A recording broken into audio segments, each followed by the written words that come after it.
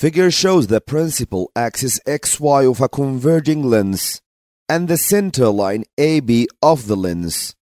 A. An object 1.5 centimeter high is placed 2 centimeters to the left of the lens. The converging lens has a focal length of 4 centimeters.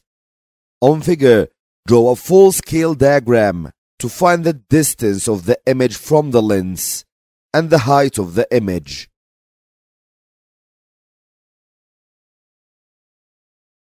Use your ruler to measure 4 centimeters from the lens AB, and at this distance, mark the focus F1.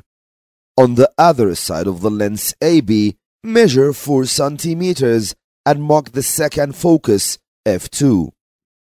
Measure 2 centimeters to the left of the lens AB, and at this distance from the lens, draw an arrow which will represent your object according to the question.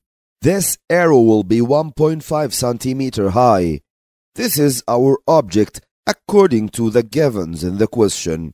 Now let's start to draw the ray diagram. From the top of the object, draw a light ray that will be parallel to the principal axis XY. Once this ray meets the center of the lens, which is the line AB, it will be broken to the focus F1. Draw another light ray that will pass through the optical center of the lens. As you see, the two rays will never intersect. So, you will draw an extension for each ray. The point of intersection of the two extensions, this represents the top of the image, and this dotted green arrow represents the image I. This is our ray diagram. Now, you need to use your ruler to measure the distance between the image and the lens. As you see, it's about 3.9 centimeters, which is shown by the ruler. Then you need to measure the height of the image. So as you see, it's about 2.9 centimeters.